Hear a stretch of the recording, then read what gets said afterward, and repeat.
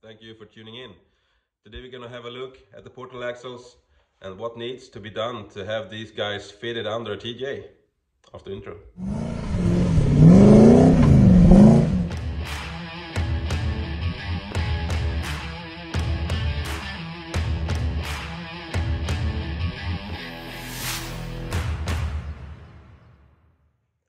Hi guys, Robin here. Thank you for tuning in. Cup of coffee. That's great. The past week, the progress haven't been so great in my garage. I got the corona stuff, so I've been living on the couch for a week with zero energy, but now I'm back in biz. I had 2 of these vaccine shots, but I still got it, so I guess the symptoms was much less for me, so I guess I got away better than without the vaccine shots, but that's another story. I know some of you don't believe this crap and some of you really do, so but let's continue and focus on the TJ and Jeep stuff over here on this channel. The other day I cut the frame in half, so I'm gonna make a new rear frame. I'm gonna keep the front, I'm gonna grind off all the brackets here outside, and then I'm gonna get it in again. When I cut the frame in half, this is what I found inside. Look at that. So much rust, it's crazy. Anyway, here's the portal axles. Let's talk about these guys today. This is the setup they are fitted to the Volvo TGB-11, which is the vehicle I got these axles out of. It's a military vehicle from the Swedish Army with the portal hubs. So as you can see, there is a straight axle normally, which in normal cases the wheel is centered on the axle tube, but on a portal axle it's offset, so the wheel center is down here. That means in the center of the wheel, it's under the carrier, under the differential. Get a lot of ground clearance that way. Anyway, we're not gonna go into what a portal axle is. I'm gonna today explain how I'm gonna fit these under the TJ, because there is a big problem with these axles. As you can see, here's the rear axle. The pumpkin is centered a little bit offset from the center to the passenger side or to the right side. That's not a big issue for a TJ, since the output shaft on the TJ is centered. There will be a slight angle on the drive shaft, but that's not a big deal. The big problem is the front axle. As you can see, the pinion and the differential is fitted on the passenger side, the right side. And on the TJ, the output shaft from the transfer case is on the driver's side over there. There is some ways to solve this, to get these axles fitted under the TJ. One way is to keep the pumpkin on the passenger side and just get another transfer case for the TJ. For example, a Dana 300. But even if you do that, you have still a problem, which is the third member, the differential, is located very close to the center of the axle. It needs to be more offset from the center towards the right of the vehicle or to the left of the vehicle. Otherwise, the drive shaft is gonna hit the oil pan, either the oil pan on the engine or on the automatic transmission. I know this has been done by a guy in the US. He fitted these axles as is on a TJ with a Dana 300. But when I mocked these axles up under my TJ and I put these axles where it needs to be, there was no way it could be done. So either this guy offsetted his whole axle towards the right of the vehicle, so he got, you know, the axle is offset from the vehicle itself, from the frame, so it's the tire sticks out more on the right side to give clearance for the drive shaft. Or he did not have much of up travel. I don't know how he did it. I think that's quite old. I think that thread was like 10 or 15 years old. I think it was on Pirate or Jeep forums, I don't know. But when I measured, when I mocked it up and had the vehicle in here and the drivetrain and everything still in the frame, it was not possible. Another reason for me not getting the Dana 300 is because I live in Sweden and the Dana 300s are really, really rare to find here. We're talking about $800 to $1,000 for a Dana 300. And so even if I found it, I still have the problem with the clearance to the oil pan. So what I'm gonna do here, I'm gonna keep the Jeep drivetrain as is. So here's engine, automatic and transfer case. Output shaft in the rear is centered, and on the to the front it's offset to the to the driver's side, to the left. So I'm gonna keep this as is to make it more simpler for me. I'm gonna keep the whole drivetrain, and I'm gonna move the pumpkin to the driver's side instead. And how do you move the pumpkin to the driver's side? Well, you could flip the axle upside down and drill a new hole for the actuator for the differential locker on the other side. But doing so, you still have the problem with the differential being too close to the center of the axle. So the drive shaft will still hit the oil pan and everything like that. So, what could be done?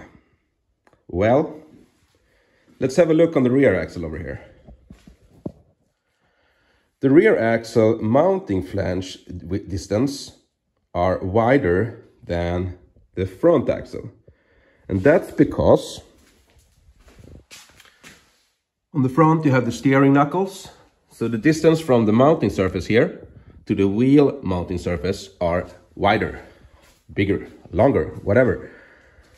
That means the front axle housing is shorter than the rear axle housing.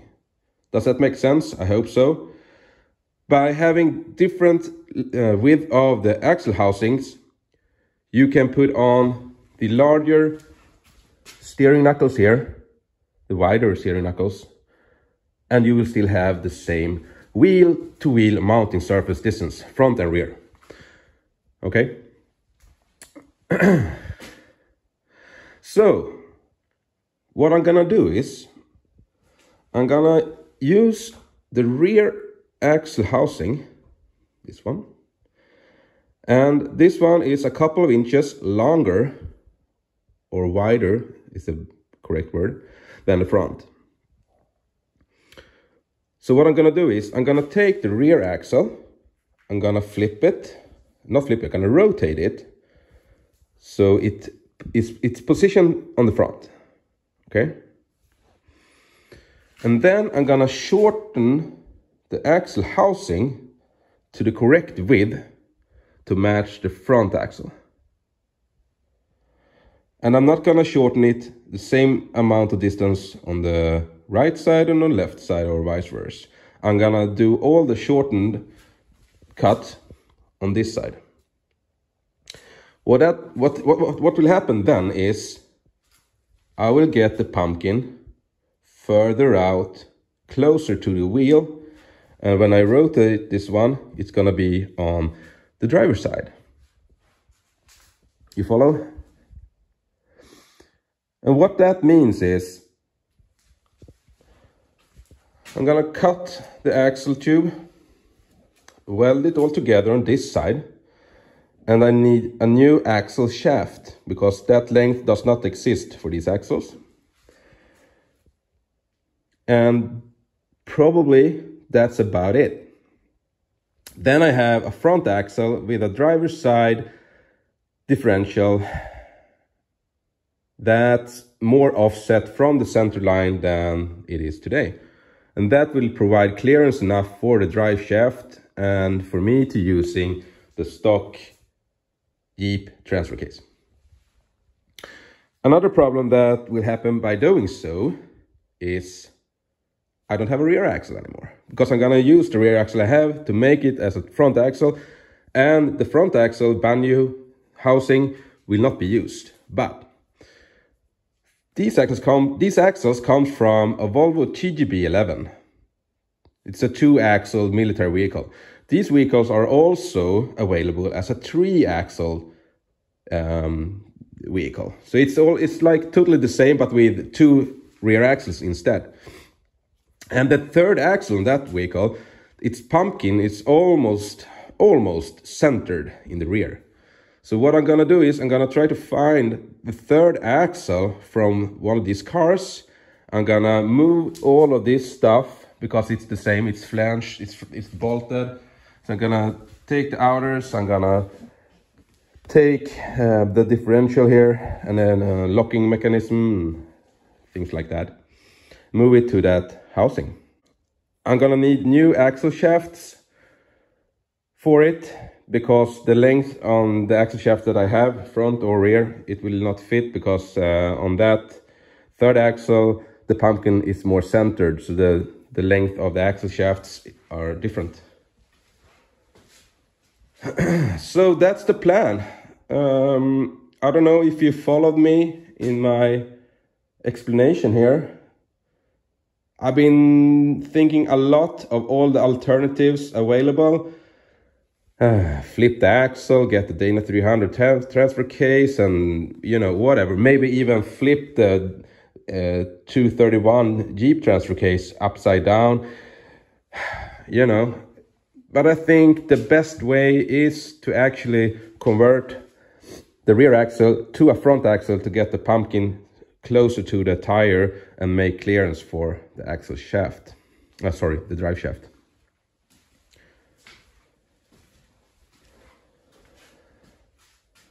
So the plan right now is to disassemble both of these axles totally. I have started, you know, I removed knuckles here. Don't bother about this stuff. This is done by the previous owner. This one as well, the truss. Don't bother. It's not gonna be used anyway. I'm gonna make new stuff. But I'm gonna disassemble the axles, remove the outers, remove the differential, locking mechanism and everything, so it's completely empty housings. And then I'm gonna start with a shortening job by cutting the axle tubes, weld it all together. Yeah, that's the plan for this week, I would say. To start with the axles and everything like that. Convert them. And try to source a new 3rd axle that I'm gonna use as a rear axle and so on. Now the coffee is cold again, but please like and subscribe if you want to see more on this project with the portal axles under TJ, and see you next time. Take care everyone. Bye.